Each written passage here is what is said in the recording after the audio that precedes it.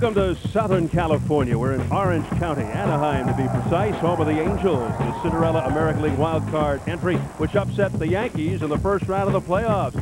It's also the land of the Magic Kingdom, Disneyland, but nothing Mickey Mouse about this fight card as our month-long festival of fisticuffs continues. Tonight, we're pleased to present a pair of World Championship showdowns from the West Coast.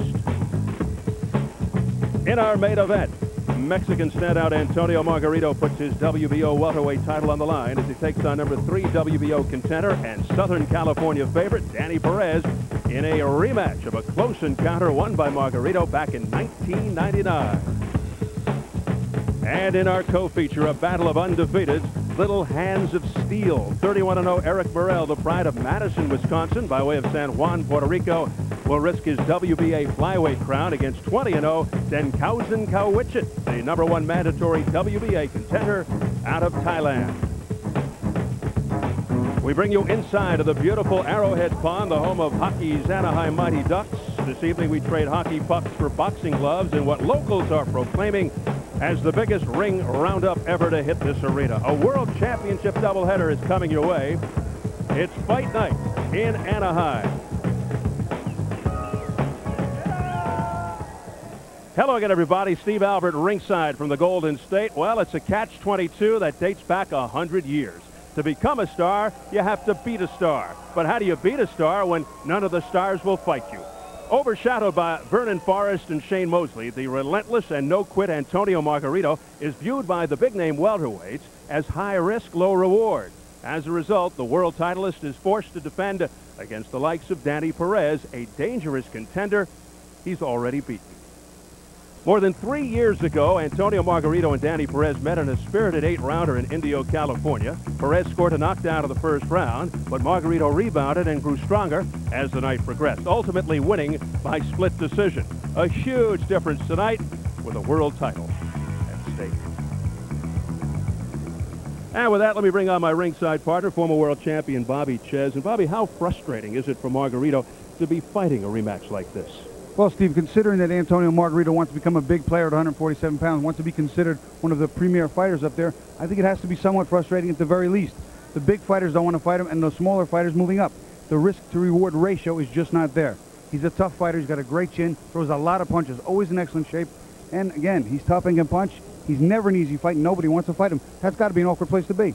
Well, where would you rank Margarito among the champions in the welterweight division? Well, it's no secret. After beating Sugar Shane Mosley twice, Vernon Forrest gets the #1 slot. Right behind him, I do like Ricardo Mayorga, so slipping in the 3rd spot, I like Antonio Margarito. The jury is still out right now on Michel Piccirillo, the Italian champion, but we just don't know what kind of commodity he is. Right now, though, Sugar Shane Mosley could probably still be all of the champions with the exception of Vernon Forrest, so to become a big part of that division, sit on top, Antonio Margarito's got a lot of work ahead of him. All right, Bobby, before we get to Antonio Margarito's first defense of the WBO welterweight title, the fighter called Little Hands of Steel will return to the ring following the longest layoff of his career, which is 9 months. As we look in on Eric Morel, who will defend his WBA flyweight title in our opening bout, history suggests that it's all but impossible for an American 112-pounder to be anything more than a flyweight on the wall. But Morel has reigned as a world champion for more than 2 years. Roadblocks, some self-imposed, have prevented him from rising to the next level. There have been hand injuries, arrests for alleged drunken driving, and too little evidence of Morel's nickname, Little Hands of Steel. It's all been part of Morel's unlikely journey. I was 7 years old when I started boxing in Puerto Rico. I discovered that I was good at when I went to the 1992 Junior World Championships. We moved to Wisconsin because my brother was attending to the University of Wisconsin, and that's how we all my family ended up in Madison, Wisconsin. It was very strange. At first, it was hard, not knowing the language, the winters and all that. I mean, it was extremely hard at first. Yes, I fought in the 1996 Olympics in Atlanta, Georgia. And right after that, I turned pro. And I'm 31-0 right now. Eric Morel still fighting to prove that on the American boxing scene, a little man can make it big. At age 27, he's seemingly at the crossroads. As we close in on our co-feature undefeated, Eric Morel set for his 4th defense of the WBA flyweight crown against unbeaten #1 contender yet virtually unknown Denkaosan Kaovichit of Thailand. Already in the ring, Denkaosan Kaovichit, first time of the States, over 200 Muay Thai bouts, an intense form of Thai kickboxing, turned pro with a 12-rounder, won the Pan-Asian belt, his 2nd fight, 16 title defenses. He can fight, but hasn't proven himself versus world-class opposition, although reports are he's better than former junior flyweight champ Saman Sorjaturong of Thailand, a successful fighter in his own right. Bobby, he said he'll challenge Morel fist to fist and toe to toe. But can he realistically deal with Morel's experience and superior boxing skills? You know, Steve, there's no doubt about the fact that Morel has better experience and also against better competition, but it's not going to be that. It's going to boil down to styles, skills, and implementing strategies. I personally think that Morel is not only too quick and a better boxer, but he has too much power, and I think he should dominate the fight. However, Kaovichit has been in over 200 Muay Thai fights. That has to lend itself to his toughness, and he's been in professional ranks here 10 rounds more than twice as much as Morel. So if this fight gets late and is reasonably close, it could be real interesting. He is in great condition, getting his first world title shot after 6 years fighting, a dream come true, feeling the weight of an entire nation, wants to win this for his beloved Thailand. And the champion, Eric Morel, 96 U.S. Olympian, set to enter for the first time in 9 long months, feels his opponent boasts of face-to-face combat are a ploy to distract him from his game plan.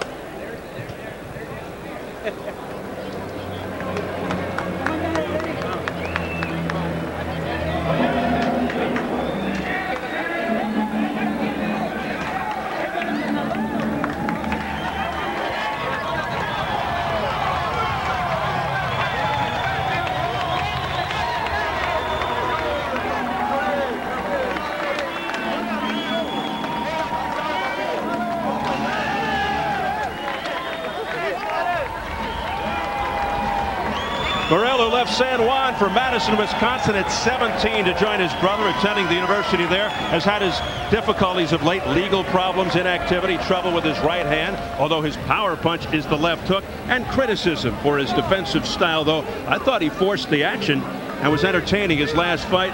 Bobby, should Morel ignore the criticism, keep doing what got him here, or go for the knockouts? Steve, I'm sure the criticism is bothering Eric Morel, but I'll tell you what, I guarantee you that if he loses, it'll bother him even more.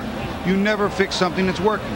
He's undefeated, and he's a world champion. That in and of itself says an awful lot. Now, certainly he might want to make some small, subtle changes and add to his style by working harder for the knockout, and that's okay. But he has to worry about one thing first, winning first, being exciting second. Well, maybe he should just change his nickname, Bobby. When people hear Little Hands of Steel, they're expecting fireworks, high expectations from the fists of this young man. Let's check the numbers as we go to the tail of the tape. A mere 1 year difference in age. A 3.5-inch height advantage for Morel, who also has the 3-inch edge in reach. And at yesterday's weigh-in, Morel right on the mark, and Kaovichit just below. Let's check the key rules for this championship affair. There's no standing 8 count, no 3 knockdown rule. A fighter cannot be saved by the bell in any round. If an accidental headbutt occurs before the end of the 4th round, the fighters rule a no decision. If it happens after the end of round 4, they go to the scorecards. So here at the Arrowhead Pond of Anaheim, we are getting ready for Eric Morel and Denkaosan Kaovichit for the WBA flyweight belt, set for the formal introductions from our ring announcer, Jimmy Lennon Jr. Ladies and gentlemen, a very good evening to you, and we welcome you to the Arrowhead Pond in Anaheim, California, as we have a big night of action coming away, and it's all brought to you by Top Rank Incorporated in association with Showtime and the undisputed King of Beers, Budweiser. This world title bout coming away is sanctioned by the World Boxing Association. The president, Gilberto Mendoza, supervisor, Rodolfo Fortich. This is along with the California State Athletic Commission. Our judges scoring this bout from ringside, from Cartagena, Colombia, Uriel Aguilera. From Montreal, Canada, Guy Jutras. From Sacramento, California, Terry Smith. And our third man in the ring, working in this, his 70th world title bout, Raul Kais. All right, fans, here we go. 12 rounds of boxing for the WBA Flyweight Championship of the World. Introducing to you first the challenger on my left. He is fighting out of the blue corner. Entering the ring wearing